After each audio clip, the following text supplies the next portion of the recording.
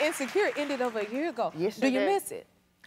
I miss the people. Okay. You know, I don't miss the work every day, but I miss like my castmates. I miss the writers, the crew. Like it was just such a fun environment. It's such a major part of my life. It was life-changing for me, so I'll always have love for it.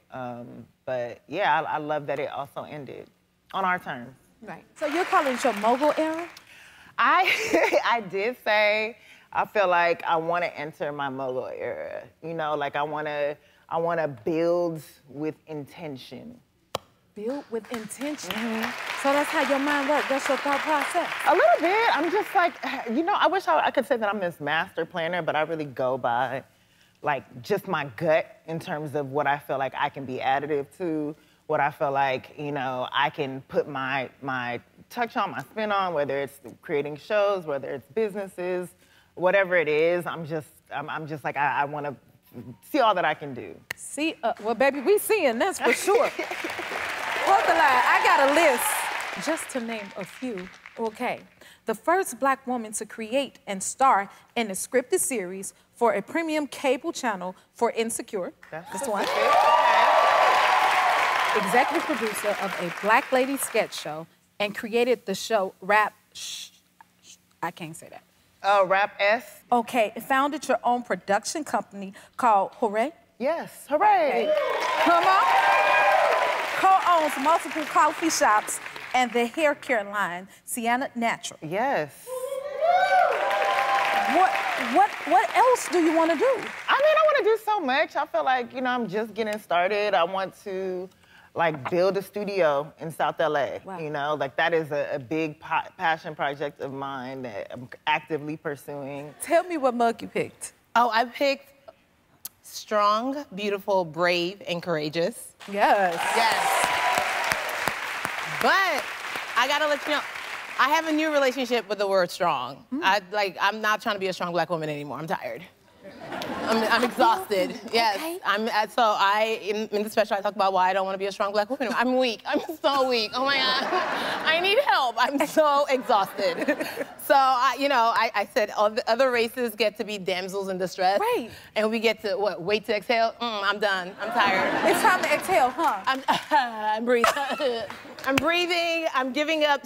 But there is strength and vulnerability. Yes. So that I am energizing the word strength and strong with like being, you know, feminine, soft. I love that. Y'all can have the strength. Y'all do. Congrats on your new stand-up special. Thank you. That's amazing. Congratulations, you got married last summer in Italy. Yeah, I did. Thank you. Congratulations. Thank you. Yeah. Aww. Yeah. That's beautiful. Yeah.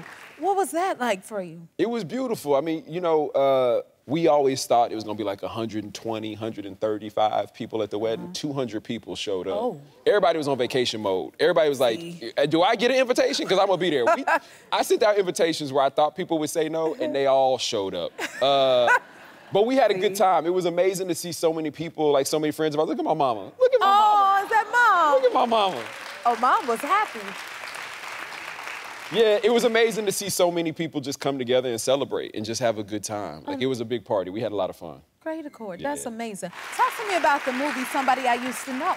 Yeah, you know, Dave and Allison, Dave Franco, Allison Brie, married, beautiful couple, power couple. You know, they were sitting at home during the pandemic, like most of us, and they started watching all these rom-coms, and they were like, we want to bring the rom-com back. Like, we love this genre. We want to do a movie. So, you know, they went out and wrote this movie where Allison's character is basically coming home after, like, some career disappointments. And when she does, she bumps into her ex, Sean, at a bar. They go out, they have this amazing night together. And then she decides the next day that she wants to pull up and say, like, hey, like, last night was great. Let's keep it going. Only to find out that that's the weekend of his wedding. Yeah. So Kiersey Clemens plays my fiance in the movie, who is beyond talented. Allison is a genius as well. Like, it's a lot of fun. We had a lot of fun. We shot in Portland, Oregon, which was amazing. Which is where I went to college, so it was cool to like go back and be there. It's fun. That's dope. Listen.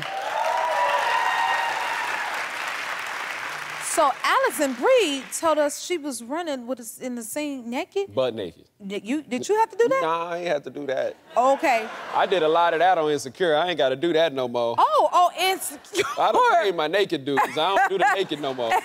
But nah, I don't do that no more. No, but Allison and Kiersey actually ran naked in this scene. And honestly, I think there was, first of all, Allison wrote this scene for herself. She wrote that. For herself.